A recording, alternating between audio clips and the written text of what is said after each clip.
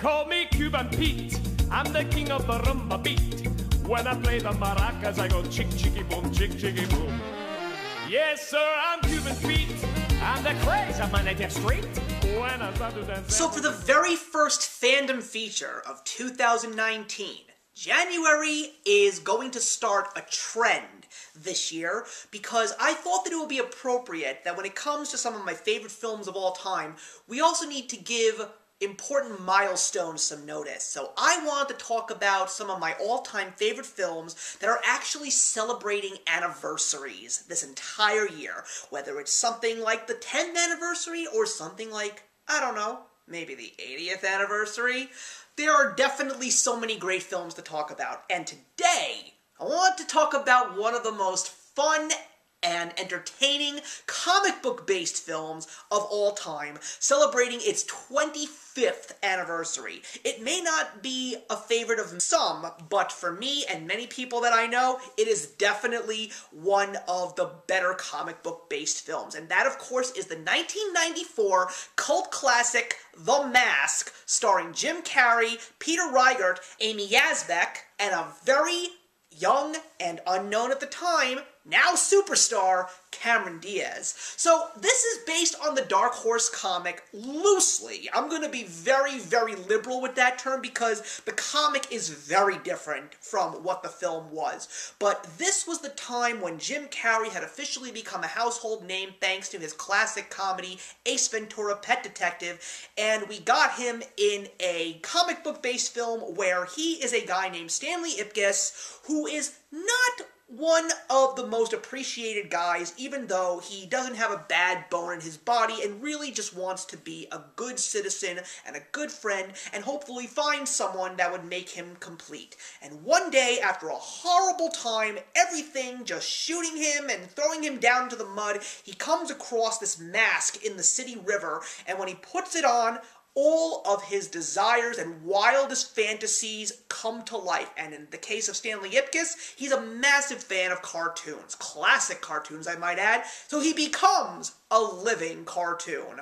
So I went to see this movie in theaters because I was a Jim Carrey fan, and the whole concept just looked exciting to me, especially from the trailers. And when I did see it, I remembered seeing it with my brother, my cousin, and my cousin's mom, my aunt, and she couldn't stop raving about this film when we all left the theater, and we all enjoyed it, and this still to this day is one of the more entertaining and most fun films that I have seen. I can quote it line by line at this point in time. The special effects for the time were definitely fantastic, especially if you are a vintage cartoon fan like myself. You guys know my thoughts on Who Framed Roger Rabbit. To actually see a guy like Jim Carrey next to Robin Williams at the time, who was absolutely perfect to play a living, breathing cartoon character, was just a perfect casting. And Cameron Diaz, I had no idea who she was. Nobody did. And she ended up playing the character Tina Carlisle, who definitely had some really good moments in the film. Wasn't the best part of the film. It was really all about Jim Carrey's character Stanley, and let's not forget his adorable dog Milo.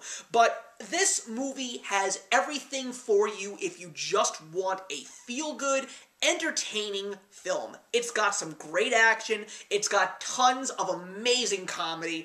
The visual effects, as I said, absolutely mind-blowing, especially for 1994, and after 25 years, this movie still truly does hold up. For me personally, I think it's Jim Carrey's best role. Next to another one of my personal favorites, which is Liar Liar. I know that he has done so much work, but there's something about The Mask that is just truly special to me. Maybe it's the animation fan in me, maybe it's the comic book fan in me, or maybe it's because of the fact I'm such a fan of classic slapstick. All of these truly vintage comedy moments are scattered throughout this film. I never did actually read the original comic book, but maybe I should, especially considering how dark it is and how different it is compared to the film.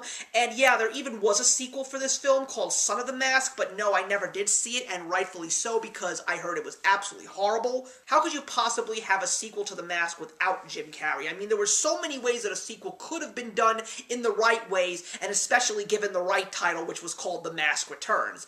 But this film, if you haven't seen it, I think you'll really, really like it, because it's just so much fun. And don't forget to look out for the appearance of Ben Stein as well. That's also a really fun character that was thrown into this film. But yeah, The Mask is one of my personal favorites, and I'm a proud owner of it, seen it many times, and I think you should too. So thank you very much for watching, everybody. Please leave your comments in the box below, and let's discuss The Mask, and I will see you in the next one. Hey, thank you so much for stopping by my channel today. If you're new here and want to see more of what my channel has to offer, please click on the link to my last video, or hit that subscribe button to be kept up to date with all of my uploads. Content of all sorts is posted here quite often, so trust me, you do not want to fall behind. I will see you in the comments, and actions speak louder than words.